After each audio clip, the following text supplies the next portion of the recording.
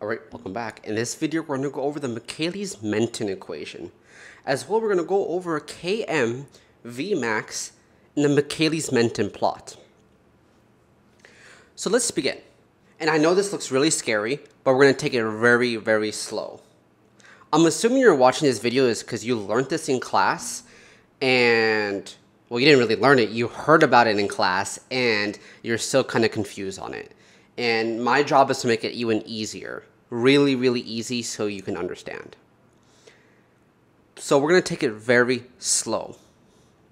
So first, in our body, how can we actually predict how fast a product will form given a substrate?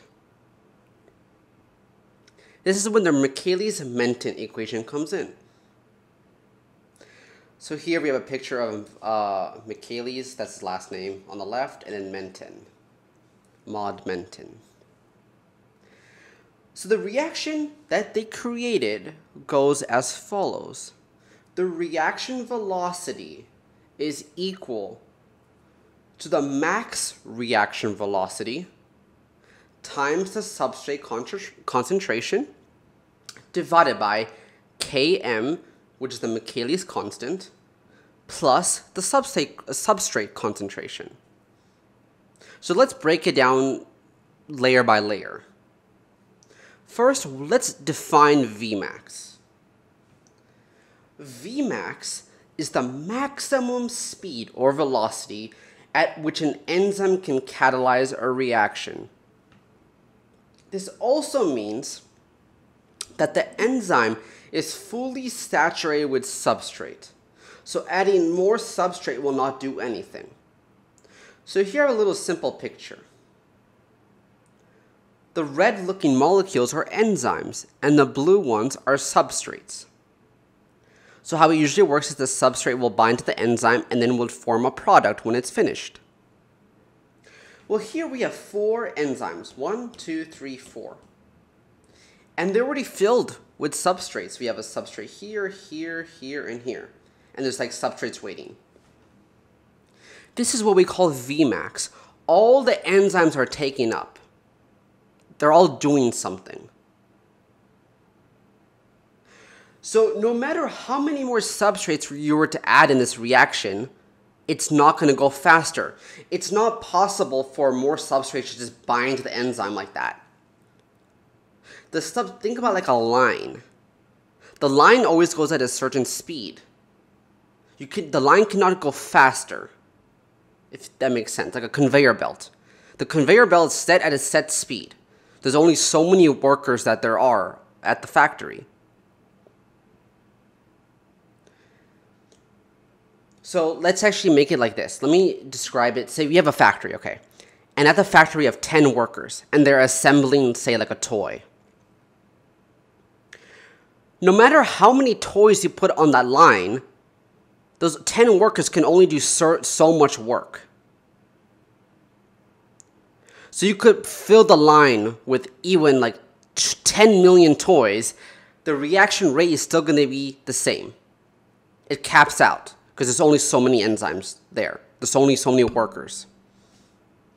That's what Vmax is. Km is a little bit more complicated. Km is the Michaelis constant. Km can also be defined as the substrate concentration at half of Vmax. This will make much more sense in the next slide. But just keep this in mind. In other words, a low Km value means a high substrate binding affinity. A high Km means a low substrate binding affinity. So basically, in other words, it's basically saying how tightly does the substrate bind to the enzyme? And how efficient is the enzyme with varying substrate concentrations? So let's go back to this diagram here. Let's just say that there's glue on the enzyme. What Km is basically saying is how sticky is that glue? Is the substrate going to want to stay there, or is it just going to leave because it's not sticky enough? That's what Km is basically saying. So how did they actually come up with this? How did Michaelis and Menten actually come up with these values? They didn't just pull Vmax and came out of their ass. They found some way to do that. They used calculus. Now don't worry. I am 99.99999% sure you are not responsible in the calculus. I had to derive this. It's because this is not a math class, it's a biochemistry class. And I'm going to be honest with you, I don't even know how to do it because it's just so many steps to derive.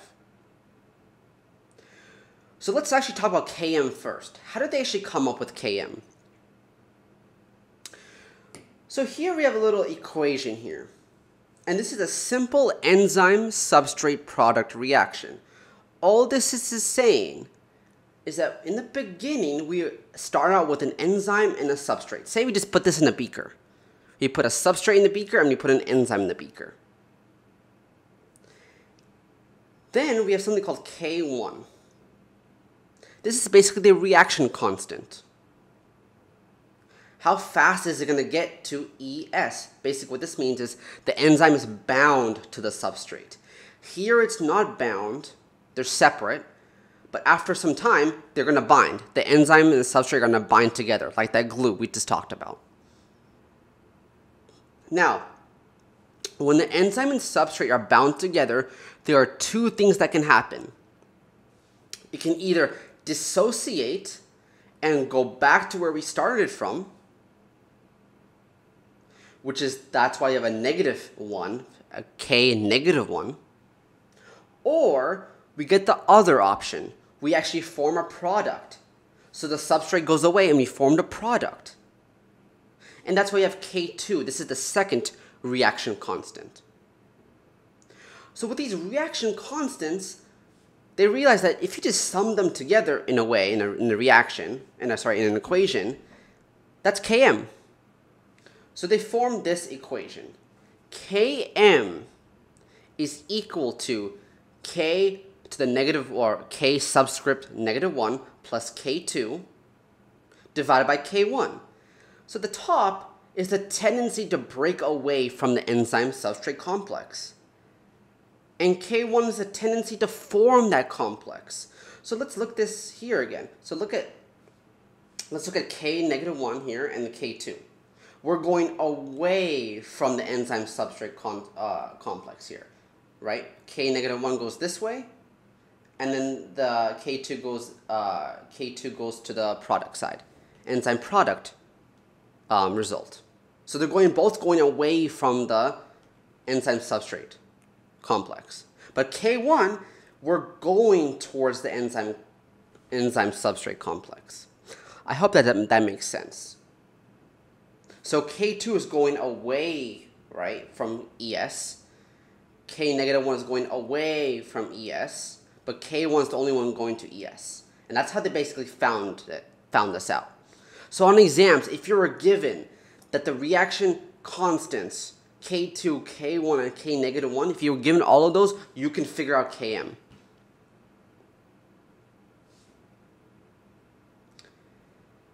And just to reiterate that the E equals enzyme, S equals substrate, P equals product, and K to like the N subscript N is the rate constant.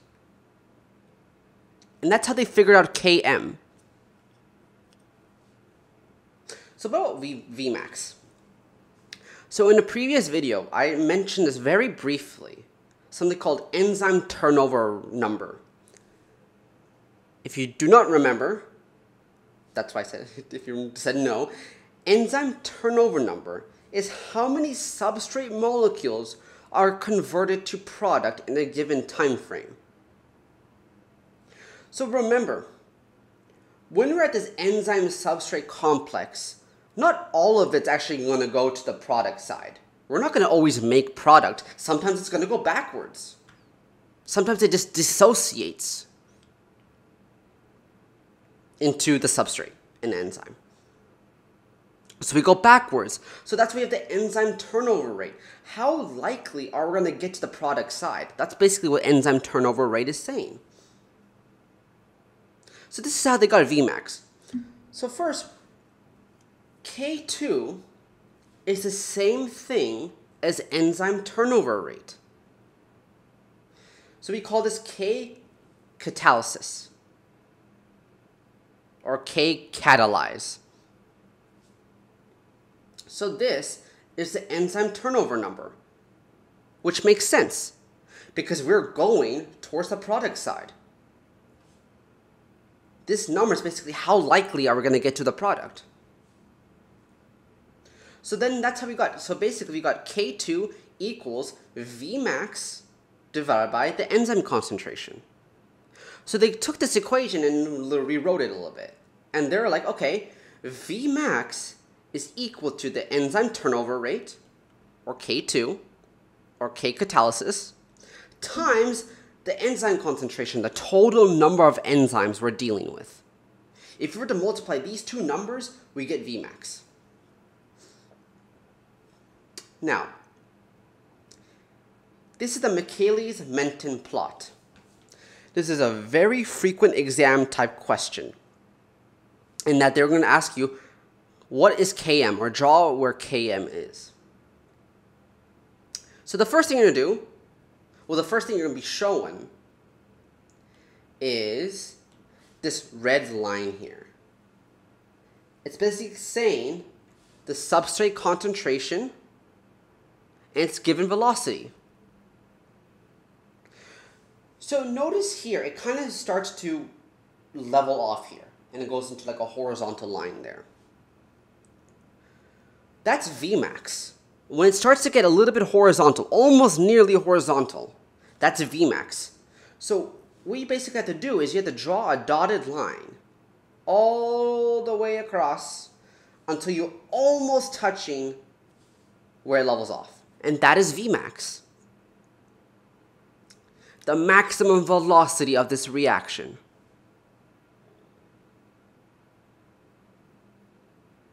And this makes sense. It's because when we're leveling off, the velocity is staying constant. We cannot go faster. We can add as much substrate concentration as we want. We can add tenfold if you wanted to. But the velocity is not going to go higher. Now, when you've done that part, then we can actually figure out Km. All we have to do is take half of Vmax. So just estimate on the graph where halfway is of Vmax. So if this was, say, Vmax right here, this halfway is around here. Vmax divided by 2. And when you do that, all you have to do is draw another dotted line from that point, and the point it connects to our graph, our little curve here, goes straight down, and that is Km. This point right here is Km. It's going to be a number. It's the substrate concentration. So let's just add numbers now. So just say this is 0, and then this is like 100, this is 200, 300, all the way to like 1,000,000. Okay. And then just say this is unrealistic numbers, but this is like 15, this is 7.5, this is like 4. Okay. So we're saying that we've calculated Vmax. So let's just go over this again. We got Vmax, which is around 15, because that's where it starts to level off. It starts to level off there. We get half of Vmax, which is, Vmax divided by 2, which is 7.5.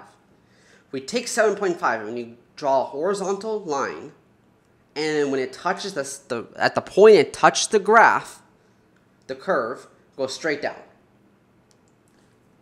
And that is Km. So Km equals 100.